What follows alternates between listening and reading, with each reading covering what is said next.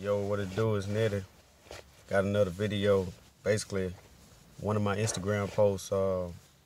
Um, Basically, what a friend had told me was, it's never a perfect time to do anything. You just have to go and do it. You know. A lot of time we put emphasis on perfect timing, and you'll never know if it's the perfect timing until you actually do it. You know. It's like a shift of seeing how life is. It can go from you spending energy on, man, I got to do it this and that. This is the perfect time to do this and do that.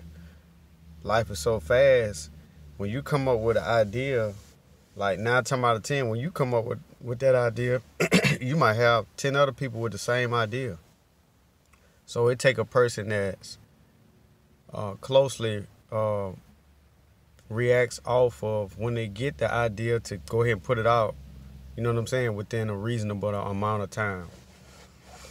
So that's just one thing I learned. And what he told me is, man, it's never a perfect time to do anything.